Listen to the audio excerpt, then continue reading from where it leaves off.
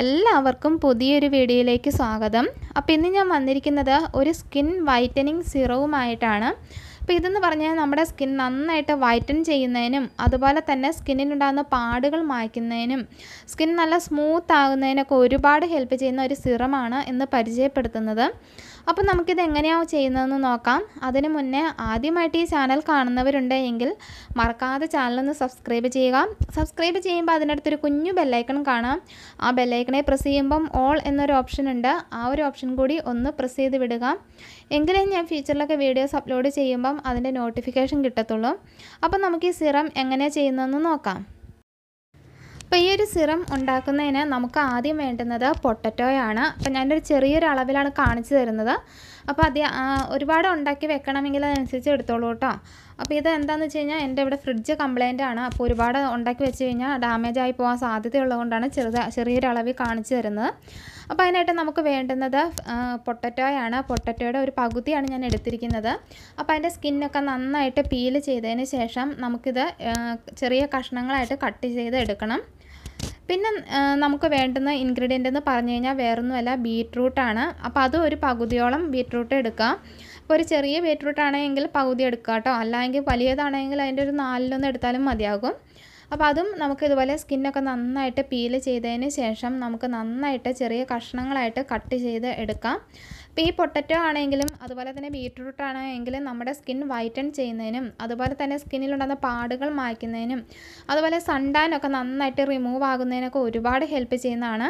അപ്പോൾ ഞാനിത് സ്കിന്നൊക്കെ പീൽ ചെയ്തിട്ട് ചെറിയ കഷ്ണങ്ങളായിട്ട് കട്ട് ചെയ്ത് എടുത്തിട്ടുണ്ട്. ഇനി നമുക്കിത് നന്നായിട്ട് മിക്സിക്കകത്തിട്ട് നന്നായിട്ടൊന്ന് അരച്ചെടുക്കണം. അരച്ചെടുക്കുമ്പോൾ അഡീഷണലായിട്ട് വെള്ളം ഒന്നും ചേർക്കരുത്. അല്ലാതെ തന്നെ ഈ ഒരു പരുവത്തിൽ നന്നായിട്ട് അരഞ്ഞ് കിട്ടും. അതിനുശേഷം നമ്മളതിന്ന് അരിച്ചെടുക്കണം. അതിൻ്റെ ജ്യൂസ് മാത്രം മാക്സിമം സെപ്പറേറ്റ് ചെയ്ത് എടുക്കുക കേട്ടോ.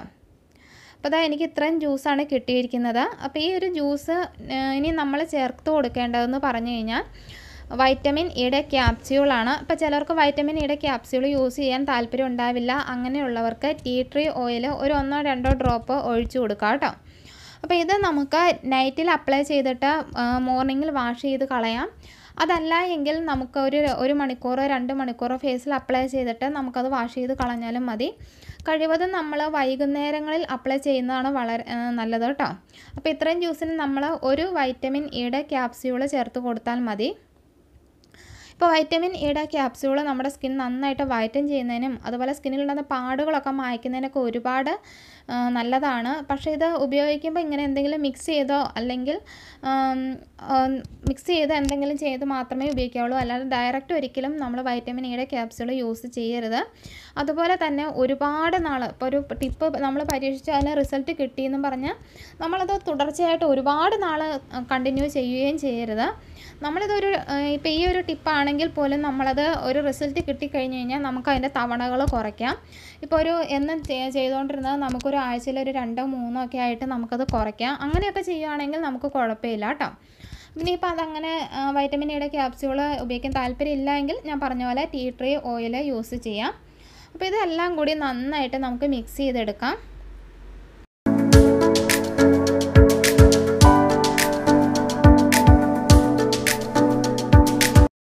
ഇനി ഇത് നമുക്കൊരു സ്പ്രേ ബോട്ടിലിലേക്കോ അല്ലെങ്കിൽ വേറൊരു കുപ്പിയിലേക്കോ മാറ്റി വെക്കാം. അപ്പോൾ ഇതിന് സ്പ്രേ ബോട്ടിൽ എടുക്കുകയാണെങ്കിൽ നമുക്കത് സ്പ്രേ ചെയ്ത് ഉപയോഗിക്കാനൊക്കെ പെട്ടെന്ന് ഒരു എളുപ്പം ഉണ്ടാകും. അതില്ല എങ്കിൽ കുപ്പിയിലേക്ക് മാറ്റി നോക്കും കുഴപ്പമൊന്നുമില്ല കേട്ടോ. അപ്പോൾ ഇത് നമുക്ക് ഫ്രിഡ്ജിൽ സൂക്ഷിക്കേണ്ട ഒരു ഇൻഗ്രീഡിയൻ്റ് ആണ്. അപ്പോൾ അത് നമുക്ക് ഒരാഴ്ച വരെയൊക്കെ നമുക്കിത് ഫ്രിഡ്ജിൽ സൂക്ഷിക്കാം. നമുക്ക് ആവശ്യത്തിനെടുത്ത് ഫേസിലേക്ക് ഒന്ന് സ്പ്രേ ചെയ്ത് കൊടുത്തിട്ട് പതിയെ ഒരു മസാജും കൊടുത്താൽ മതി. ഞാൻ ജസ്റ്റ് ഒന്ന് കാണിച്ചു തരാം. പിന്നെ എപ്പോഴും പറയാറുള്ള പോലെ ഏത് പ്രൊഡക്റ്റ് ആണെങ്കിലും നമ്മളൊന്ന് ടെസ്റ്റ് ചെയ്ത് നോക്കണം നമ്മുടെ സ്കിന്നിൽ. എന്നിട്ട് ഇറിറ്റേഷനൊന്നും ഇല്ല എന്ന് ഉറപ്പ് വരുത്തിയതിന് ശേഷം മാത്രമേ യൂസ് ചെയ്യുക. ഇത് എപ്പോഴും പറയുന്നത് വേറൊന്നുമല്ല, പുതിയതായിട്ട് കാണുന്നവർക്ക് വേണ്ടിയിട്ടാണ് ഒന്നുകൂടി ഓർമ്മിപ്പിക്കുന്നത് കേട്ടോ. അപ്പോൾ ഇതുപോലെ ജസ്റ്റ് ഒന്ന് സ്പ്രേ ചെയ്ത് കൊടുക്കാം. എന്നിട്ട് പതിയെ ഒന്നങ്ങ് മസാജ് ചെയ്ത് കൊടുത്താൽ മതി. ഒരുപാട് നേരം ഒന്നും മസാജ് ചെയ്യേണ്ട. പെട്ടെന്ന് തന്നെ നമ്മുടെ സ്കിന്നിലേക്ക് ഇത് അബ്സോർബ് ആയിക്കോളും. ഇപ്പോൾ ചിലവർക്ക് ബീറ്റ്റൂട്ടിൻ്റെ ജ്യൂസ് ഉപയോഗിക്കുമ്പോൾ ഒരു സംശയമാണ് നമ്മുടെ സ്കിന്നിലേക്ക് കളർ പിടിക്കുമോ എന്നുള്ളത്. അപ്പോൾ അങ്ങനെ സംശയമുള്ളവർക്ക് ചെയ്യാൻ പറ്റുന്ന ഒരു കാര്യം എന്ന് പറഞ്ഞു കഴിഞ്ഞാൽ നമ്മളിത് അപ്ലൈ ചെയ്തിട്ട് മോർണിംഗിൽ വാഷ് ചെയ്യുമ്പോൾ ഒരല്പം കടലമാവ് എടുത്തിട്ട് ഫേസിലേക്ക് അപ്ലൈ ചെയ്തിട്ടൊന്ന് വാഷ് ചെയ്യുക. അപ്പോൾ അങ്ങനെ ഒരു പ്രശ്നവും ഉണ്ടാവത്തില്ല. അപ്പോൾ എനിക്കിത് യൂസ് ചെയ്തിട്ട് എൻ്റെ സ്കിന്നിലേക്ക് കളറൊന്നും പിടിച്ചിട്ടില്ല കേട്ടോ. കാരണം ചിലവരൊക്കെ പറയുന്നുണ്ട് ബീറ്റ്റൂട്ട് യൂസ് ചെയ്യുമ്പോൾ കളറ് പിടിക്കുമെന്നൊക്കെ, അതുകൊണ്ട് പറഞ്ഞു തന്നതാണ് കേട്ടോ. അപ്പോൾ കണ്ടില്ലേ, നമ്മൾ 1 മിനിറ്റ് നേരം പോലും വെച്ചില്ല, എന്നിട്ട് സ്കിൻ നല്ല സ്മൂത്ത് ആയിട്ടുണ്ട്, അതുപോലെ തന്നെ നന്നായിട്ട് ഗ്ലോവിങ് ആയിട്ടുണ്ട്. അപ്പോൾ നമുക്കിത് എന്ന് യൂസ് ചെയ്യാൻ പറ്റുന്ന ഒരു ടിപ്പാണെന്ന് ഷെയർ ചെയ്തിരിക്കുന്നത്. എല്ലാവർക്കും ഇഷ്ടപ്പെട്ടു എന്നാണ് കരുതുന്നത്. ഇഷ്ടപ്പെട്ടുവെങ്കിൽ മറക്കാതെ ഒന്ന് ലൈക്ക് ചെയ്യുക, അതുപോലെ മറ്റുള്ളവരുടെ അറിവിലേക്കായിട്ട് വീഡിയോ ഒന്ന് ഷെയർ ചെയ്ത് കൊടുക്കുക. അപ്പോൾ വീണ്ടും ഒരു വീഡിയോയുമായി വരുന്നത് വരെ ബായ്.